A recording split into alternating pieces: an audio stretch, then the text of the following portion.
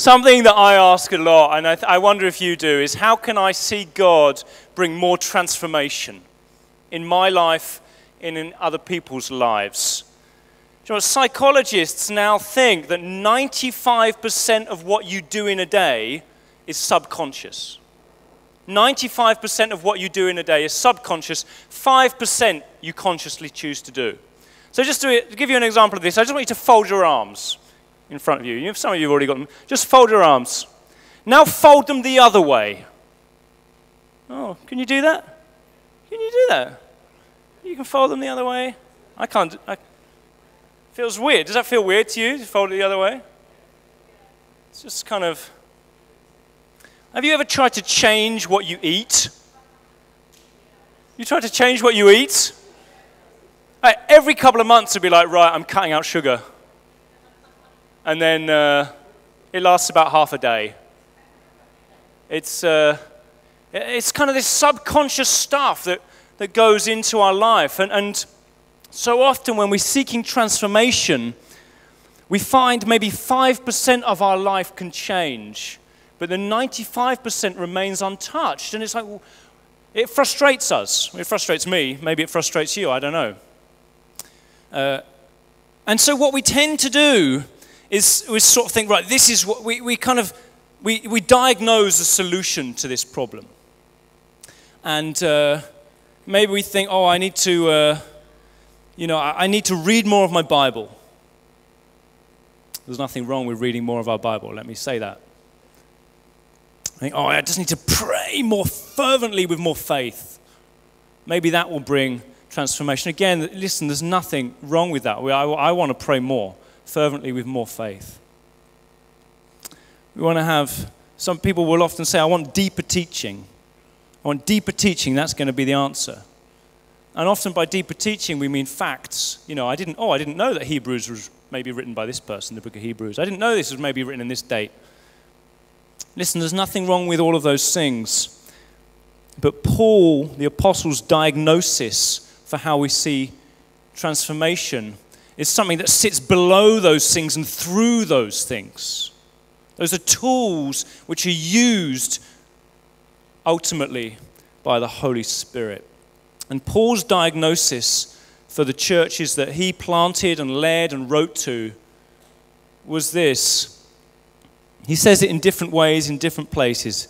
But in 2 Corinthians chapter 13, verse 14, which I hope will come up here for you, he says, may the grace of the Lord Jesus Christ, the love of God, and the fellowship of the Holy Spirit be with you all. May the grace of the Lord Jesus Christ, the love of God, and the fellowship of the Holy Spirit be with you all. And it's very likely here that Paul's quoting a prayer which was just a standard prayer that was prayed in many churches. They think Paul probably didn't make this up himself. He's quoting like a hymn, like a standard blessing, a prayer of blessing that was said all across the churches in the Mediterranean, just in those early days of the church. Whether that's right or not, I'm not sure. But what it shows us is this: in Paul's mind, the fellowship of the Holy Spirit is the thing that can change this 95% of subconscious action within us. True transformation comes not by us necessarily doing something different or increasing something and doing something slightly less. Those things can help. But true transformation comes when we find fellowship with the Holy Spirit, love of God, and the grace of Jesus. In Hebrew, this word Holy Spirit, in the very kind of early chapters of the Bible, the word is ruach. Can you say that to me? Ruach. Ruach. I like it. It's going ruach. And it feels more to it than Holy Spirit, which I think now, I don't know about you, I've just heard Holy Spirit so many times it doesn't grab me as a name, but ruach. And when we were in Africa, I believe, tell me if I'm correct, is it in Swahili? It's Rom Takatifu. Rom Takatifu. And every time they said the word, you'd preach or speak and you'd say the Holy Spirit, and then they'd translate. And it doesn't matter in what manner you said the word Holy Spirit, every time they say, Ram Takatifu. I loved it. I loved it because it brings a focus on this presence of God, this third person of the Trinity. Ruach. Ruach. And I want to try and lead us in the coming weeks into an increased obsession with Rom Takatifu, with Ruach, with the Holy Spirit, with the Paraclete, with the third person of the Trinity. Because in Him and in fellowship with Him, we can see the transformation that I long for in my life. And I'm hoping you long for in your life. I want to say this to you. This was a bit of a revelation to me. That the Spirit of God brings the love of God and the grace of God to people. Let's work through. We're going to go to Genesis chapter 1, the beginning. It's always good. Whenever you're trying to work out what the Bible says about something, it's always good to start at the beginning of the Bible. You know, if you start at the end and read backwards, you can kind of bring your own ideas and concepts in. If you start at the beginning of the Bible and read forwards, it's much more likely the Bible's going to redefine your own understanding. You won't impose so much your own thinking on verses and passages. So in Genesis chapter 1, verse 2, which I don't know is going to come up, maybe, we see the Spirit of God. The first use of this word ruach comes. The Spirit of God is hovering over the waters. And there's a sense that there's the word that theologians use is transcendent. God is transcendent, which means He's everywhere, all the time, over everything. And the word used there, hovering over the waters, is showing the transcendent nature of the Spirit. Just over everything, watching over everything. And in Genesis chapter 2, verse 7, God breathes, ruach, God's breath, ruach. The soul of lives is the Hebrew. The soul of lives, like life. He breathes life into the dust, into the nostrils of Adam.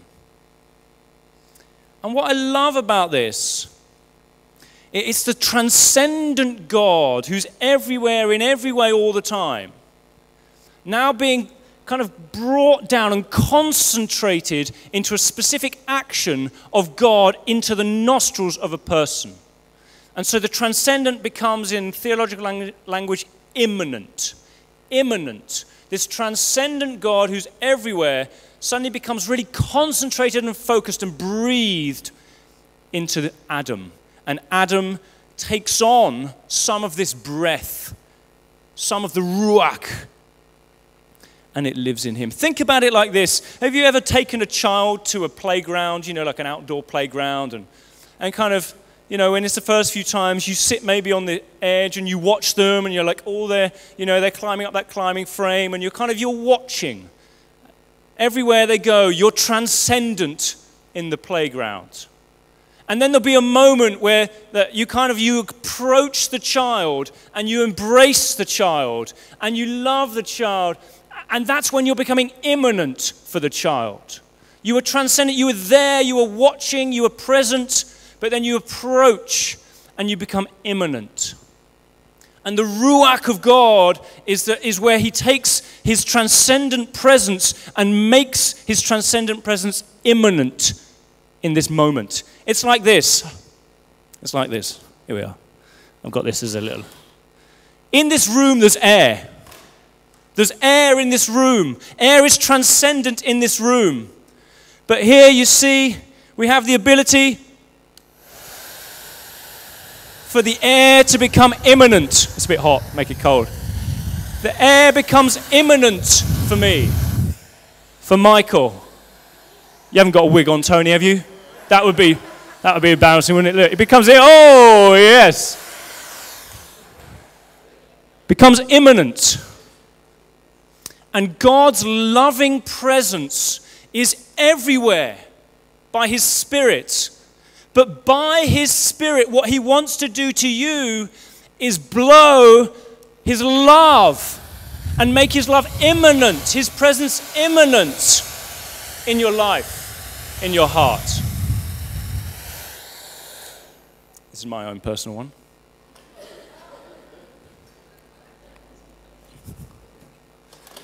My morning friend. That's what we see in Genesis 1. So God, Paul the apostle says, in God we live and breathe and have our being. The psalmist says this, the glory of God fills the earth. Phil mentioned it this morning in the Psalm 139. He says, where could I go from your spirit? You're everywhere. Yes, God is transcendent. But we don't want to relate to God as just a transcendent God, and God does not want to relate to you just as the transcendent God who is everywhere. God wants to become immanent. He wants to breathe in your nostrils. He wants to bring his love, not just as this concept, this out there thing, but actually come and breathe life in an immanent expression. The ruach comes to you. Ezekiel chapter 37. I love this. I love this. Ezekiel, he was a maniac, wasn't he? I mean, the guy was insane. He was insane. Which gives great confidence to those among us, mentioning no names, who are a little bit insane. It gives you confidence, doesn't it, Michael? Doesn't it? You think, oh, the Lord, he can use people like me.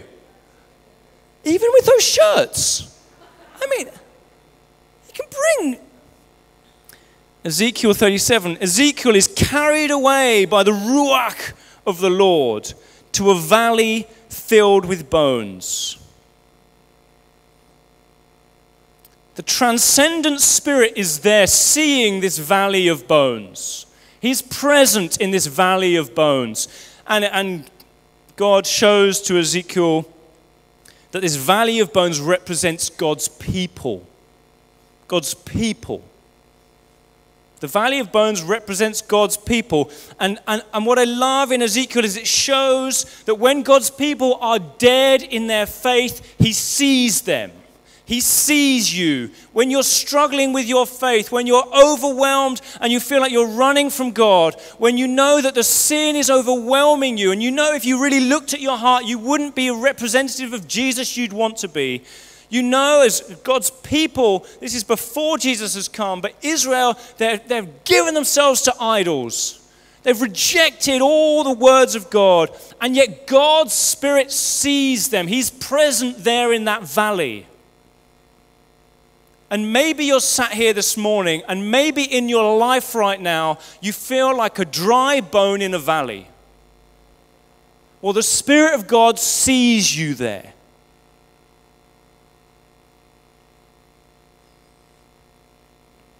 And actually in the language in chapter 36, there's a specific deliberate point back to Eden. It actually mentions the Garden of Eden in chapter 36 of Ezekiel. So you have in your mind, is this going to be like Eden, where the transcendent spirit is present in a place where there's chaos and disorder and nothingness, just like there was at the beginning? Is it that Israel and humanity is in some way sinned and rebelled so greatly that they've taken the order of creation and they've almost taken it back to the chaos and the nothing that there was before time? Is it that God is going to do a new creation somehow, some way by his Spirit? And the Spirit asks Ezekiel this question. And Ezekiel does something very clever. He says, you know the answer to that, God. And this, chapter 37, verses 9 and 14, this is what the sovereign Lord says. Come, O breath, come, O ruach from the four winds, and breathe ruach in these dead bodies so they may live again. This is what the sovereign Lord says. I will put my spirit, my ruach in you, and you will live again and return home to your own land. What God does, the transcendent God, he sees your life. He sees the things in your life. He's present. And if you're a Christian here, he's in you. He's present in your life. If you're not a Christian yet, in God you live and breathe and have your being. God sees you, he's there with you, but God's desire is not just to be with you, not just to be in you. He wants to ruach, breathe, make immanent his life-giving love and presence that would give you life that you may live again. The transcendent Spirit becomes immanent in a loving, life-giving way. And the transcendent presence of God is not just, oh, God's here. No, it's a dynamic force. It's the love constantly being blown over you and in you. His presence is a dynamic force. He wants to love you. The love of God, the grace of Jesus are dynamic forces at work in you. That's God's desire. He wants to bring life to dead bones. The fellowship of the Holy Spirit is what God's desire is for your life. The fellowship of the Holy Spirit with this dynamic, life-giving presence of God himself. Not just out there, but immanent, concentrated down, and bringing the love of God into your whole being, that you may live.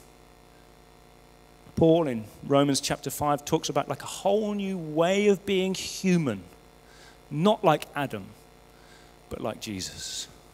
The Jesus way of living. Well, what's fellowship? Fellowship of the Holy Spirit. If we're saying that fellowship of the Holy Spirit, this is the desire of the early church for all and every one of their people, we need to know what fellowship means. The word for fellowship is a word that brings a sense of participation. It's often used about the church. People with one another, partner with one another, join with one another, love one another. It's often used, most often used, as a word with one person with another. But in this moment and in several other moments, it's used between person and God. That you would have fellowship with God almost in the same way that you could have fellowship with your closest friend. Such a human, bringing God of himself down to breathe and be present in your life. Participation in the love of the Father. Participation in the grace of Jesus. Participation with the Spirit. I want to tell you, God's love can be known. And actually, God's greatest desire is that you would know his love. Not in your mind, but you would feel his love by fellowship with the Spirit, by participation. And so fellowship, it's not enforcement. The fellowship of the Spirit doesn't force things on you. It's not a formula. You know, if you want to see transformation, I've done this, maybe you've done this. You kind of want to find a book that tells you how you do it. I want a formula. You know, what prayer do I need to pray? What things do I need to do? What time of day? And how does it all fit together? It's not formula. It's friendship with Father, Son, and Spirit. It's the breath of God. Participation in what he's breathing, his loving goodness. Let's just do a little case study on if you don't mind, if you do mind, tough luck. On the Gospel of John. See, at the beginning, John doesn't use the word ruach, mainly because he isn't writing Hebrew, but also he deliberately uses the word logos, which we translate as word, because of the people he's writing to and the kind of concepts they have. And it says the word becomes flesh and comes into the world. So Jesus is like this walking hairdryer. It's like this walking hairdryer of the loving goodness, the grace, the the reality, the truth of God. And it says in what's called the prologue, the first chapter of John, that he came into the world he created, but the world did not recognize him. This transcendent God concentrates himself down, and yet people don't recognize it. They don't recognize it's God himself who's kind of concentrated himself down. But to all who do recognize, who do believe and accept him, he gave the right to become children of God. They're reborn. Takes you back to Ezekiel, takes you back to the Garden of Eden. It's like a whole new beginning, a whole new creation of humanity. They're reborn. I love this. Not with a physical birth resulting from human passion or plan, but a birth that comes from God. You see, the Spirit is concentrated down, becomes immanent to such an extent, it's like it takes you back to the Garden of Eden. And it's like breathing in your nostrils again, a whole new creation of humanity.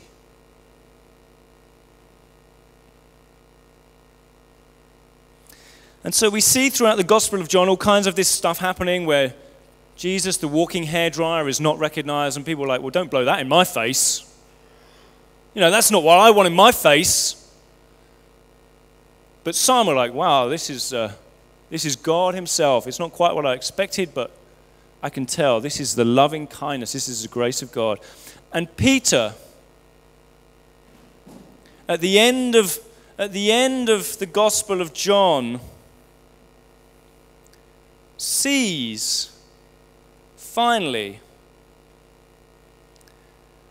that this is about God. This is God coming. And Thomas, the other disciples were with Peter at that time, but Thomas is like, he kind of summarizes the whole point of the gospel. The whole point of what John's trying to say is summarized by Thomas, because after Jesus has died and risen from the dead, and he shows himself, and Thomas is like, I want to see this. I want to see this is real. And when he sees, he doesn't even need to put his fingers in Jesus' hands to prove that Jesus has died, but he sees that the only explanation here for the resurrection of Jesus is that he is the manifestation of new creation. He is the Ruach of God personified. He is the walking Spirit. He's the one who's overflowing, who's been filled with the Spirit beyond limit.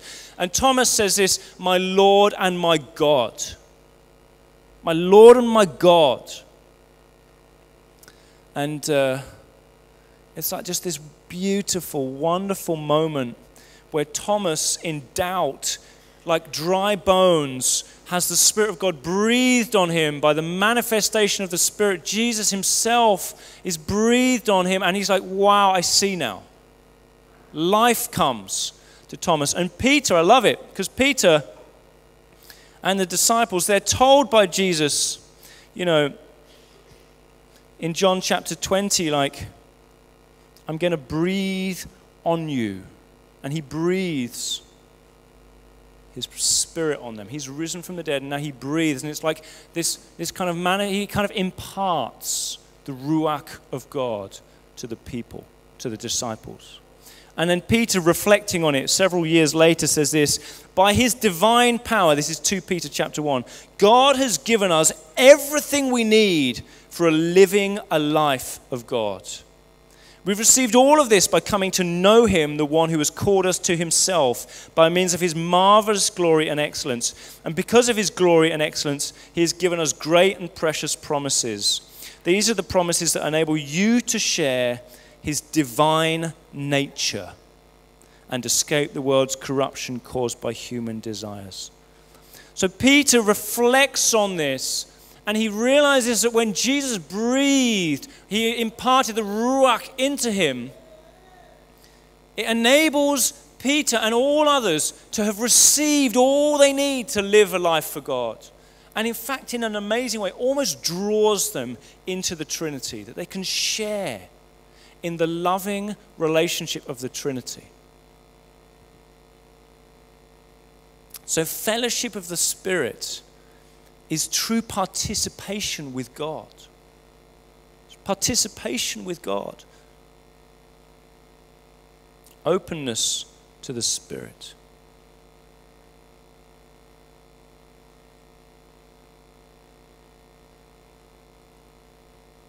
Does that come through? See, the Spirit is God's breath. It's His ruach to enable you to experience and know life. All you need for life. All you need for life. And draws you into the intimate, divine nature. Like they're kind of the ongoing relationship of the Trinity. You get drawn into that. I wonder if you're sat here and you're thinking, I wish I could move beyond striving. I just wish in my life I just didn't need to feel like if I can just get this job, I'll feel good about myself.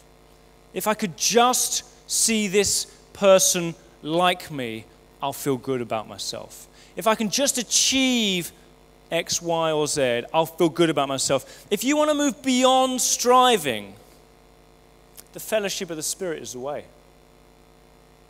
Do you want to be really secure that when you look in the mirror, you maybe don't even like physically what you see, and yet there's just a deep security? I'm not fazed. I'm a bit ugly, but I don't care. I don't feel. I'm secure. I'm totally secure. I'm totally secure. I just know I'm loved. Do you want that in your life? Do you know, I saw a statistic, did you see this? That 20% now of teenage girls, I think between the age of 11 and 15, 20% self-harm. I think, was that correct? 20%.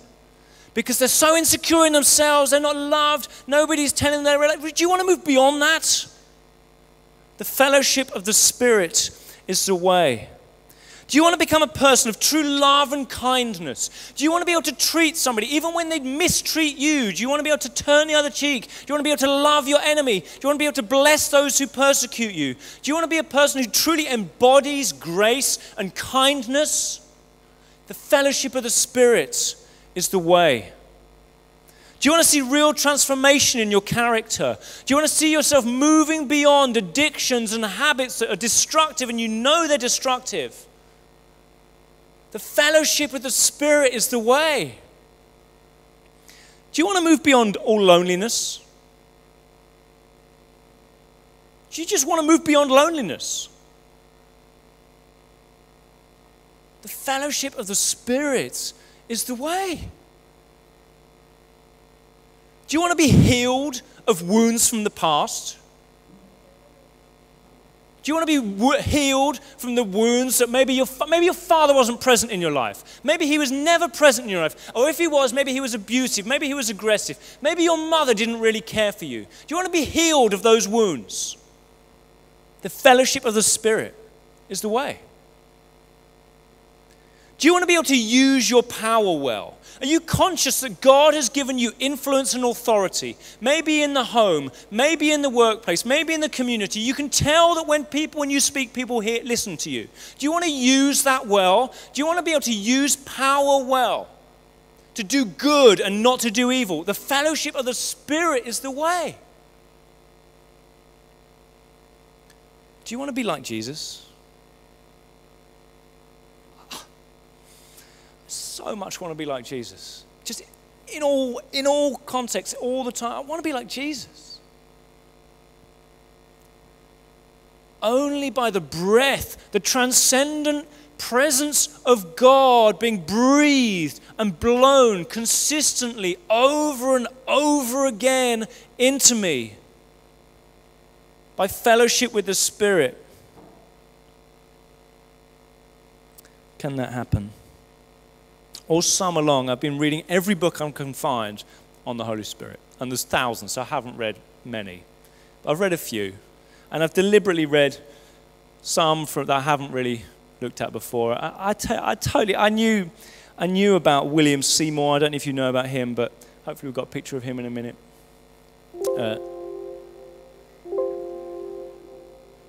That's amazing. Is that William Seymour contacting us on Skype? From the world of the intermediate state? Here he is. Azusa Street, 1906. You've heard of Azusa Street? So William Seymour was a black man, as you can see, incredibly poor, incredibly poor.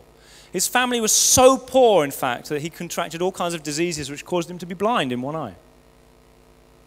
And he was black, which meant that most church meetings he wasn't allowed in because he wasn't white. And so what he would do is he would sit outside an open window, outside listening to what the teachers were saying. They wouldn't let him in, but he still knew he could learn from them. I love it. And William Seymour was a man who's described as one of the most humble of men. But the thing I love about William Seymour is this. He was hungry for the breath of God in his life. And what he demonstrates, I love it. What he demonstrates is that God responds to hunger. I mean, there is a clue in Jesus' Sermon on the Mount when Jesus says, "Blessed are the hungry because they'll be filled." There's a clue there. But if we don't believe Jesus' clue, William Seymour shows us, okay, there's all kinds of things that maybe he said that I'd be like, oh, really? I'm not sure I agree with that. But his hunger for God, his hunger for the breath of God in his life, I love it. Now, I'm just going to read this. This is a little bit from a biography of him. So William Seymour accepted leadership of a small group that met in a house, 214 North Bonnie Bray Street, which is in, sadly, California, but anyway, we've probably heard about it because it was near the Americans. I've got a thing about Americans. Don't you? My wife's half American. Yeah, Americans.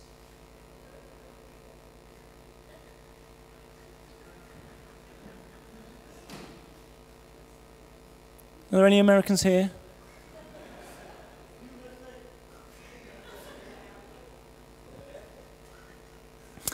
So William Seymour accepted. The small group began to meet in late February of 1906. Their meetings consisted of hours of prayer as they sought for the baptism of the Holy Spirit. As the meetings grew, Seymour asked for the assistance of his long-standing friend, Lucy Farrow. He explained to the group that Farrow had an extraordinary ability to present the baptism of the Spirit. So money was collected to bring her. When she arrived, he announced that the group would enter into a 10-day fast until they received the divine blessing of the baptism of the Holy Spirit. The group fasted and prayed throughout the weekend. On Monday, Mr. Lee called Seymour to his home to ask for the prayer of healing. Seymour anointed Lee with oil, prayed for him, and Lee was healed instantly. Then Lee asked Seymour to lay hands on him and pray for the baptism of the Holy Spirit. So Seymour laid his hands on him again, and this time Lee broke out speaking loudly in other tongues. The two rejoiced ecstatically for the rest of the day, then walked together to the evening prayer meeting. And I'm just going to jump on a little bit. It says, one man at Azusa said, "I would rather live 6 months at that time than 50 years of ordinary life. I've stopped more than once within 2 blocks of the place." This is the place around Azusa Street, this house where they met and prayed, and the Spirit of God was moving. So I've stopped more than once within 2 blocks of the place and prayed for strength before I dared go on. The presence of the Lord was so real. It was said the power of God could be felt at Azusa, even outside of the building. Scores of people were seen dropping into a prostrate position in the streets before they ever reached the mission. Then many would rise, speaking in tongues without any assistance from those inside. I'm conscious that some of the language that is used can kind of, let's just not be worried about language. Hunger. Hunger for God's presence, breathed, is something God loves to respond to. He loves to breathe his presence on his people. And particularly that bit where the person says, I'd rather live 6 months in a state where the immanent presence of God is just felt in my life in such a manifest way. I'd rather live 6 months like that than 50 years of just getting by. I love that. It reminds me of a psalm where David says something like, I'd rather be a doorkeeper in the house of the Lord than do anything else. It's better to have a day in the presence of God than thousands elsewhere. Now listen, many of you, we know one another. We we live the Christian life, we do it together, we sing God do great things, love it. I just want to be honest that over this summer, I just realized that I need more of the Spirit. It got to the summer holidays and I just was like, God. So we got 4 kids and life's quite busy, pretty busy. And I remember I was like, God, life is really hard. Does nobody know how hard this is? I'm finding this really, really hard. Like, I'm worn out. And I had this moment, like a hairdryer moment, where suddenly I felt, it wasn't instantly, but I began to say, God, I need this from you. I need from you strength. I need from you affirmation. I could feel myself in insecurity beginning to need other people's approval that I shouldn't be looking for.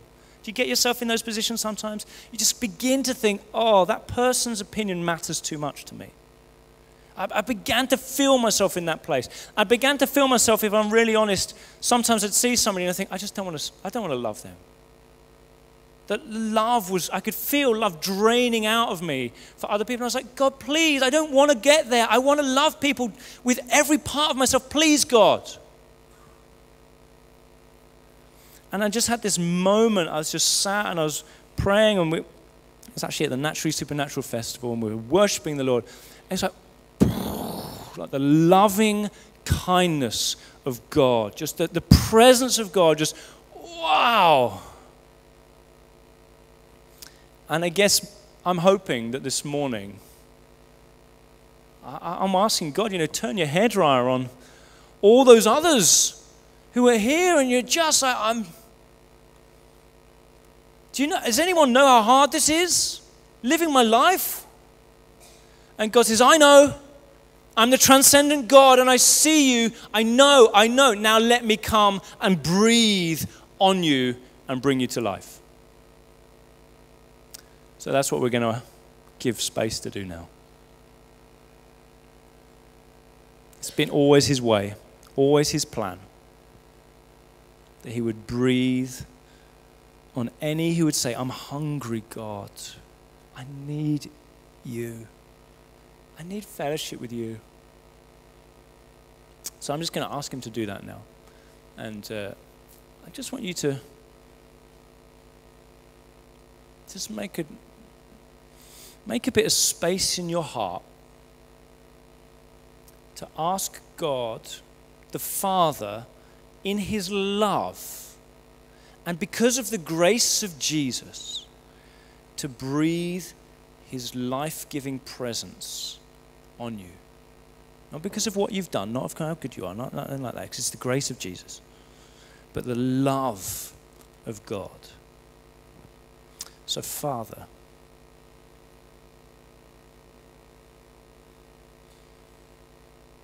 we ask that you would breathe Ruach. Breathe the Spirit. Please breathe your breath on us as your people. We need you. We're hungry for you.